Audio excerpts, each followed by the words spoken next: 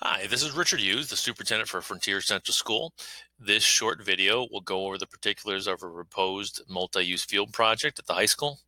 The vote is on September 27th, 2018, from 7 a.m. to 9 p.m. at the Town of Hamburg Senior Center. So let's dive into this a little bit. The first thing we'll show is a flyover of the proposed field. The track is currently planned to be constructed and redone in 2020. The field, if passed by the residents of the Frontier School District, would also be done in 2020.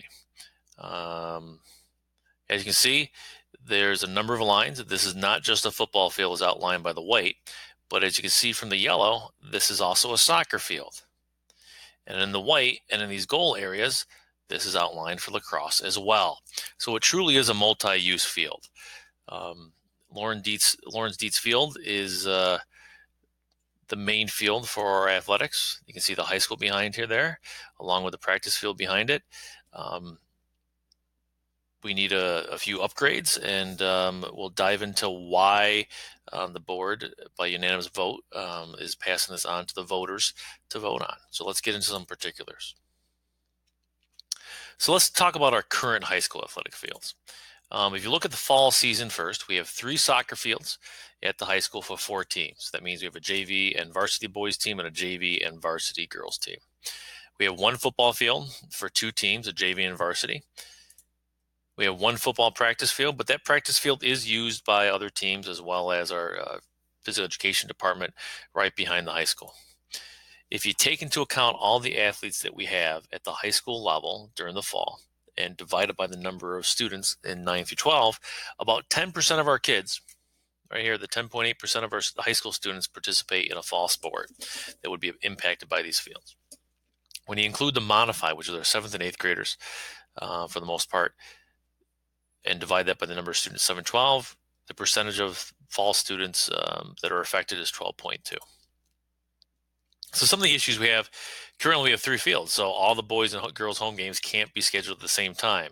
Somebody's got to be away. 2 teams have to be away and 2 have to be at home.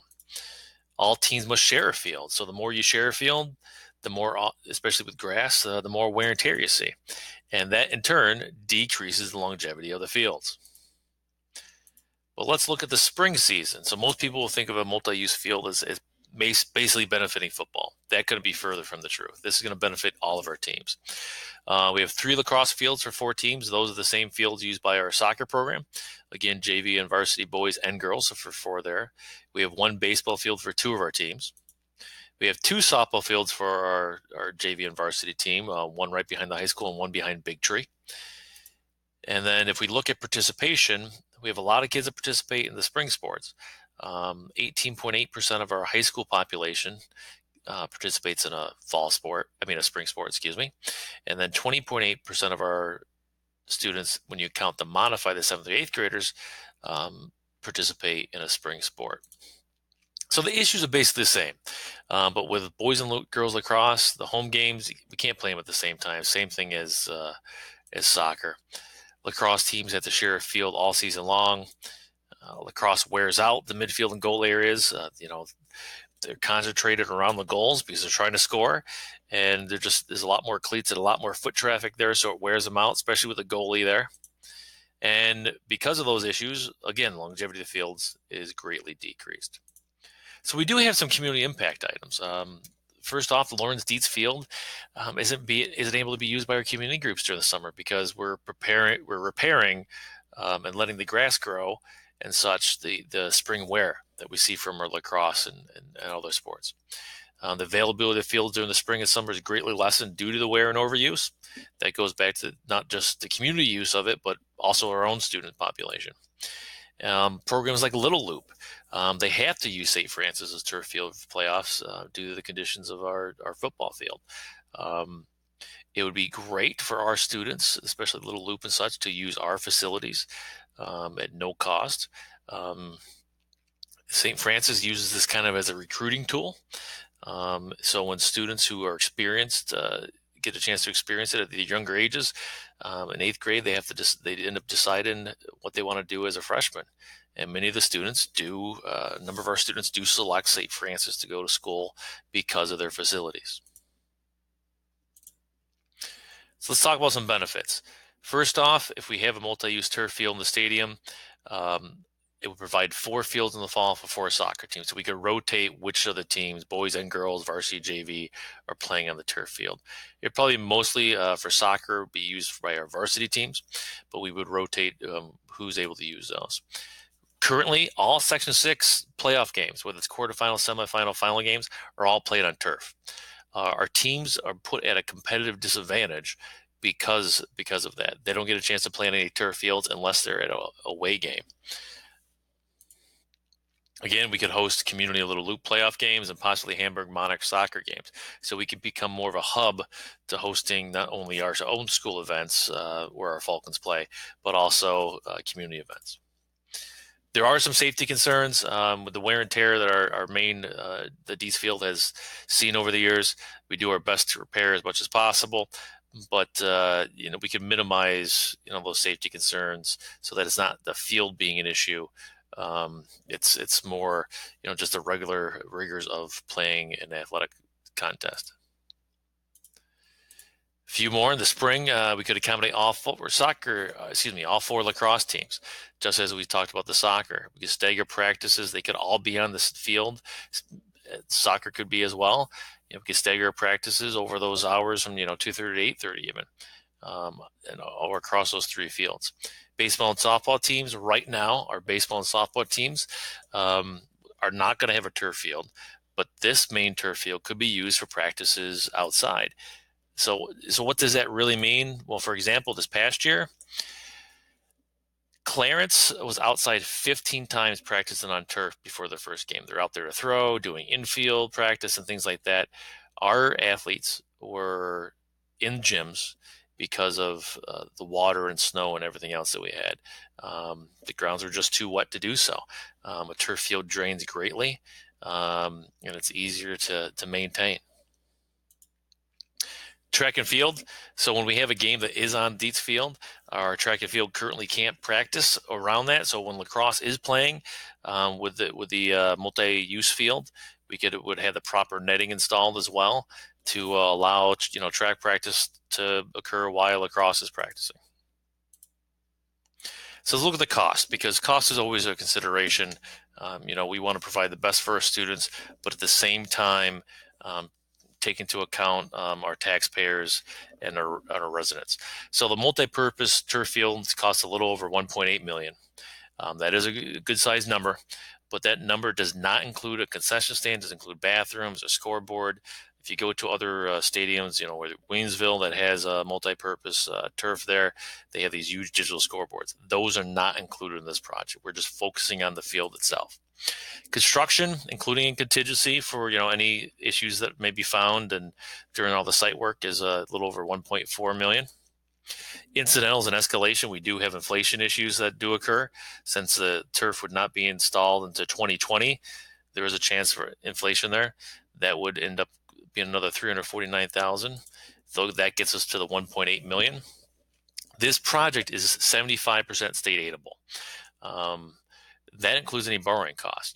We get aid at a 75% rate when we borrow money when it's for capital projects. So it's not just if we borrow $1.8 million, we also have to borrow to pay the interest on the principal. The state also reimburses us that same state aid ratio.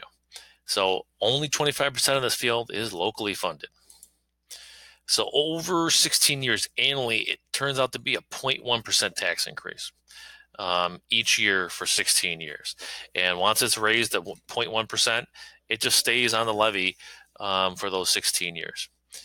When it comes down to it, we talked to our local assessors and the town of Hamburg, and they said an average family home within the district is assessed at $99,000.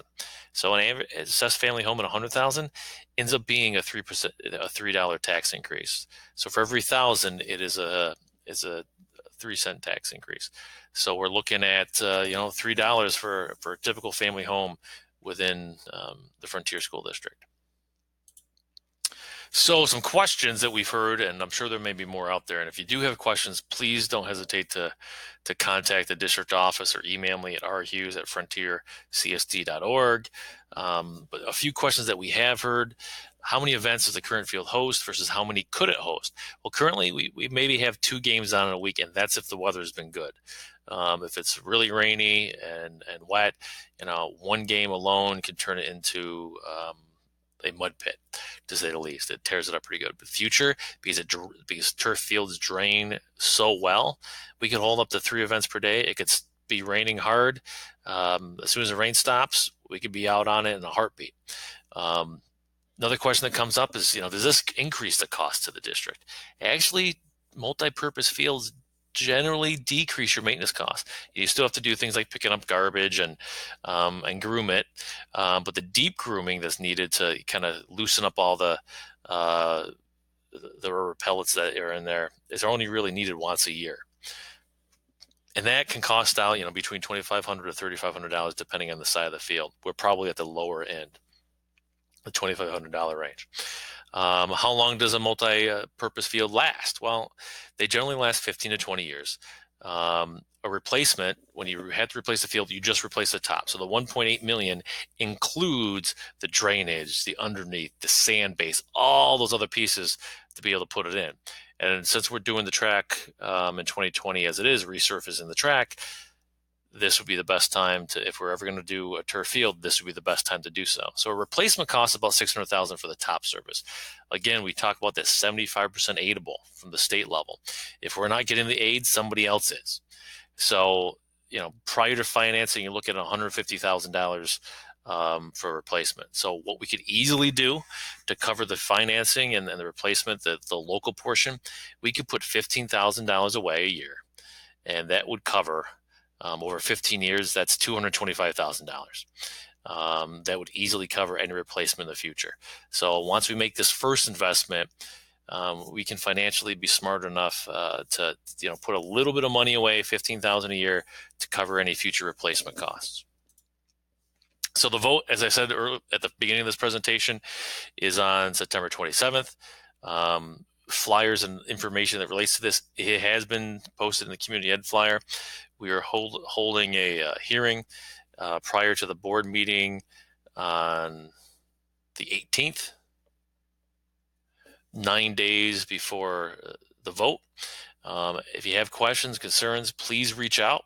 I'm willing to meet with anybody, anywhere, anytime to talk about this, and just want to make sure the correct information is out there. So please, if you have a question or if you heard, a rumor, please reach out and we'll get you the information you need.